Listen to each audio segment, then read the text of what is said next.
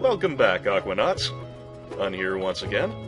Last time on the holiday, we found all the singing rocks, and heard about the existence of singing fish. So let's see if the usual contacts have anything to say about that. And I'm not sure why Kemmelman just said thank God. I think that might be a translation quirk. Certainly this game has its share of them. But anyway, he doesn't believe in them, not surprisingly, and just goes on some tangent about air bladders. But at least Journalist seems to appreciate the knowledge. That's a good attitude to have.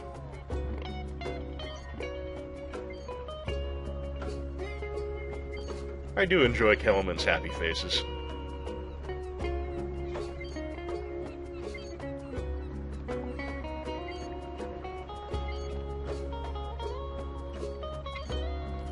And of course he turns the conversation towards self-promotion. Surprise, surprise. Well, that's Chief Kemmelman, but he gives us batteries, so we appreciate him for that. Anyway, it doesn't seem like either of the usual suspects has any hard data about those singing fish we heard about. So we'll probably have to do our own research as usual. Well, that's okay. Seeing the sights is part of what we came for.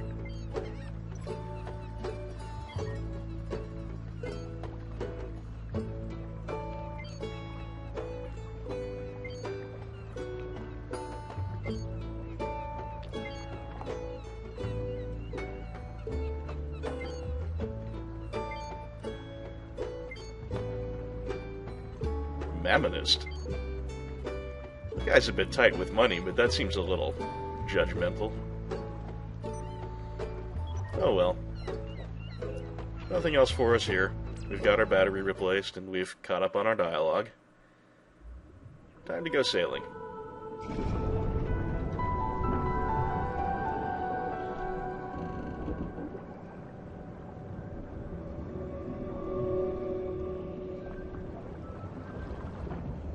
Did I just hear some pings?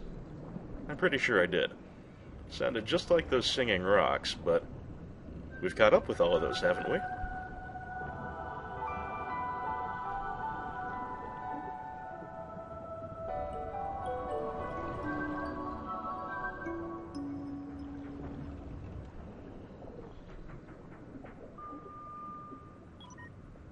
Hello?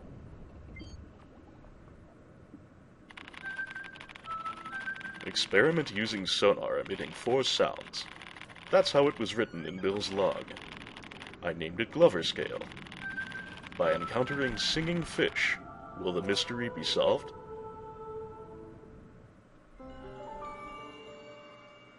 Ping, ping, ping. And it's another royal angelfish, but this time a singer. Intriguing.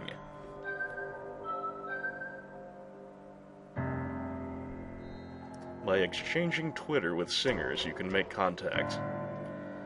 I don't know, make your own microblogging joke, kids.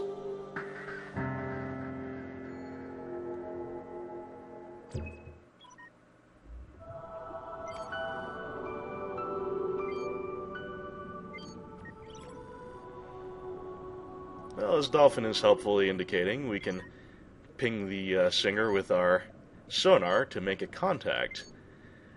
And exchanging Twitter with it, what is Twitter indeed, will introduce a mini-game that we'll be using frequently throughout the game. It's much like Simon Says, only with icons taking the place of the colors. Same icons we saw from the singing rocks. The fish makes its Twitter. We play it back. Fish does a happy dance. And gives us some red Kool-Aid.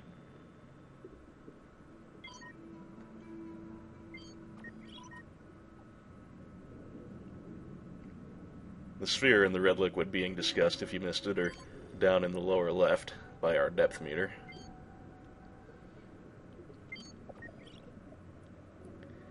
Once again, Dolphin is holding out on us, but that's okay. At least he's given us an indication that we need to contact more singers.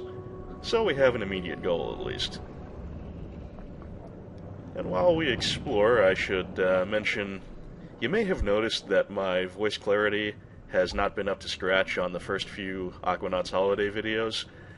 That's because of the post-commentary thing. Camtasia has been apparently introducing some sort of undocumented tin can filter into my secondary audio tracks.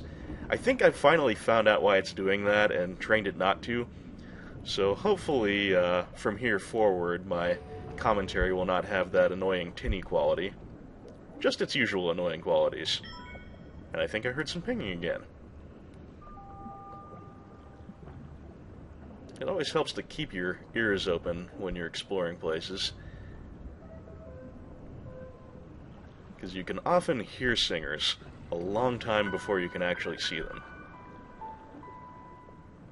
Especially if you're not facing the right direction.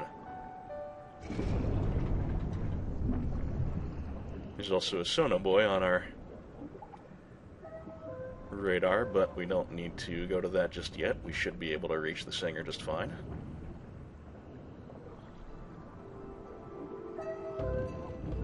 There you are. Except we just lost camera lock. Now let's just finagle ourselves around a little bit and get him back in our sights. And then it's tweeting time.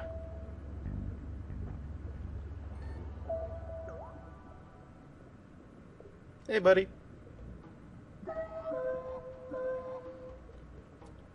Do. Those three little spheres at the bottom, under the icons, those are how many tries you have. If you fuck up, one of those spheres disappears, and if you screw them all up, you have to make contact again and start over.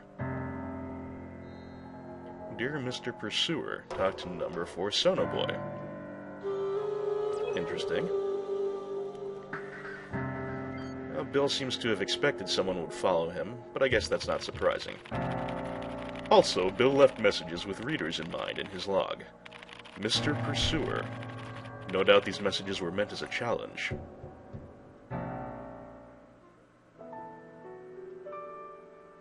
And we have made contact.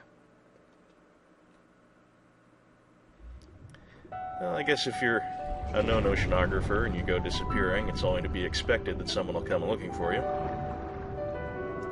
It's almost like he left a trail of breadcrumbs for us.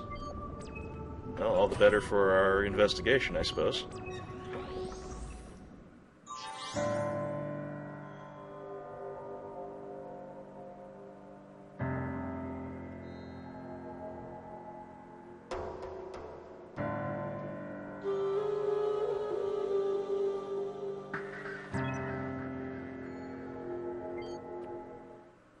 So Bill himself set up these sonoboys, it seems.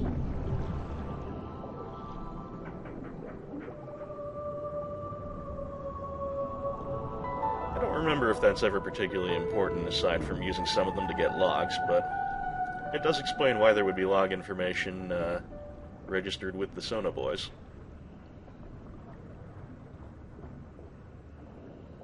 Oh, by the way, I should mention, just for your edification, that all of the singers for the moment are scripted. There will come a point when we can revisit them freely. That's why they're listed with a level.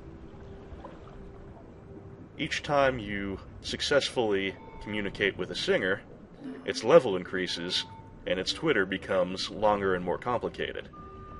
So if you keep wanting to go back and getting more and more Red Kool-Aid from the same singers, you'll have to complete increasingly difficult contacts with them. And there's a trophy for leveling them up all the way, but I probably won't be doing that over the course of this playthrough. And what have we here?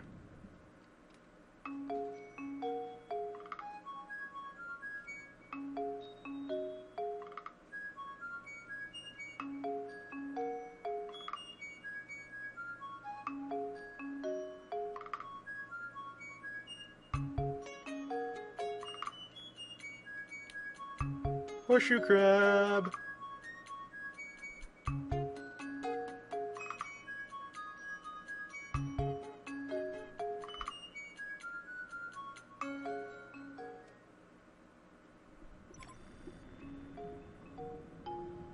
Ah, Sea of Melody.